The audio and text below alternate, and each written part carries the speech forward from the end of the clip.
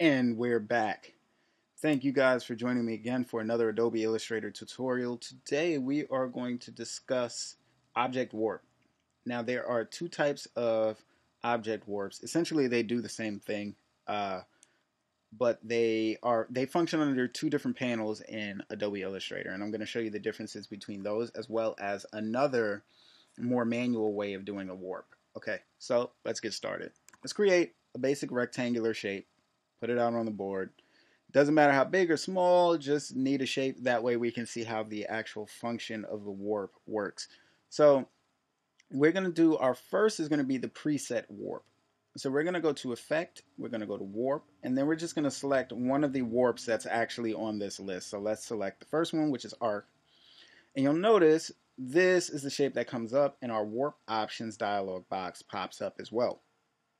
Now in this box we can select any of the styles that we have listed, and make sure your preview button is selected so that way you can view this while it's live. So we're going to click Arch, Shell, just go through them so you can see how they look.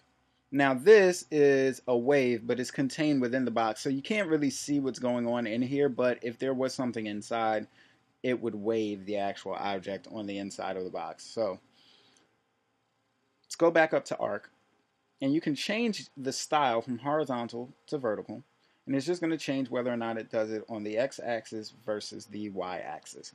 Okay, and then your bending justifies whether it's going to go right or left in terms of the strength of the bend. Okay, and then in the distortion panel, it changes whether or not it's going to be more horizontal or less horizontal, more vertical or less vertical. So you can change these in these presets, and you can click OK. Now what this does is it applies it as a filter. This keeps your original shape intact, which is why you only see the rectangular box here, but not the one around the actual shape. Like you don't see one around the shape in terms of anchor points. If you go to your appearance menu, you'll see it says Warp Arc. And if you were to click that, it's going to bring your warp options back up. That's so you can manipulate this real time and you can change it again. Notice that the regular rectangular shape still remains the same. Okay?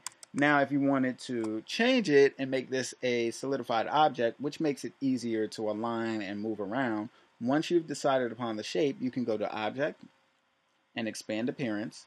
And now you'll notice that the bounding box is around the entire shape, and you can now select the corner points here and then manipulate and adjust how you want. So that's with the preset version. Now when it has not been expanded, if you were to select one of these points, it will adjust according to what the preset is for that specific shape or basic shape that's underneath.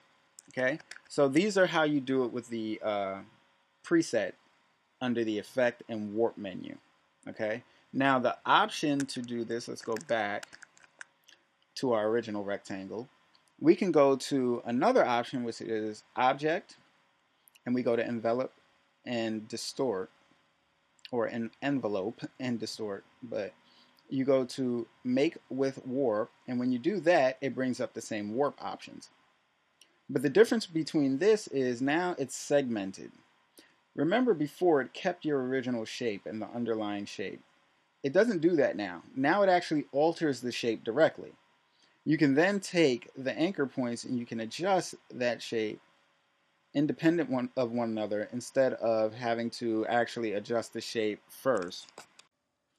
And now that we have these points, again, not having to adjust the shape first, we can do things immediately without expanding the appearance of the actual shape. So this is awesome. The only thing that you have to worry about with this is maybe you wanted to change a shape later on that was the underlying shape that you wanted to start with. You would have to create the whole thing over again.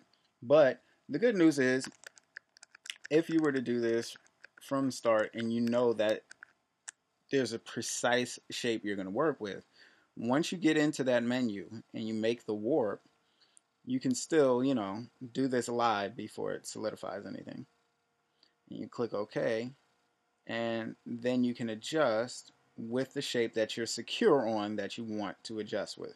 Okay, so it splits it up into its various points, almost like a mesh, but unlike the mesh, you can't change the items of these individual anchor points, only their location and positioning. Okay, now there is one other type that we're going to talk about, and this one is basically the complete manual way to do this, and that's to go to your object menu. You're going to go to envelop and distort, and then you're going to go to make with mesh. And envelop mesh allows you, or envelope mesh allows you to actually choose the number of rows and columns. And we're going to click preview, and you'll notice that these columns and rows come up depending upon how many you've selected in your options box. Now, similar to the way a pen tool works with Bezier curves, the less anchor points, the more smooth your curves will be, the easier it is to manipulate. So if you know you want a specific type of curve or something you want to do with your object, the less anchor points you have, the easier it will be. But if you want something more complex, then you just add more anchor points. It's just going to become more detailed and a little bit more difficult for you to manipulate. But let's say we started with, I want to start with 1 and 1. Or a matter of fact, I'll make it 2 and 1. Like this. And nope, I'll make it 2 and 2. And we'll click OK. And then I can go and I can select, let's say this point. I can lift it up. I can take this point and I can bring it here. And then I can adjust, if I want, how the other anchor points respond to that. Like if I wanted to make this more of a smooth curve, I can point the handles at the center anchor point and or other handle to get me more of a bulge feel. Fairly simple, relatively easy. But if I were to put more actual points on this, it would actually make me manipulating it much more difficult, because then I'd have to have more responsibility taken about each anchor point that I'm trying to manipulate. So the next thing you can do is you can select your mesh tool in this, which is the letter U on your keyboard. You can actually add anchor points, and you can manipulate these on this specific setup.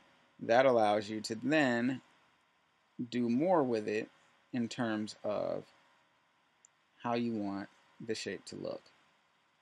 All right. But again, this is like the complete manual way to do it. So let's backtrack and review real quick. We have, let's go back to our first shape. We have a basic rectangle. We have the option of going to our effect menu, warp, and then we can select how we want it to warp. But this will maintain our original object. We also have our object menu, and we can go to envelop distort, and we could go to make with warp. And it will do the same thing that the other option did in our warp options, but this actually creates an effect that isn't a live effect.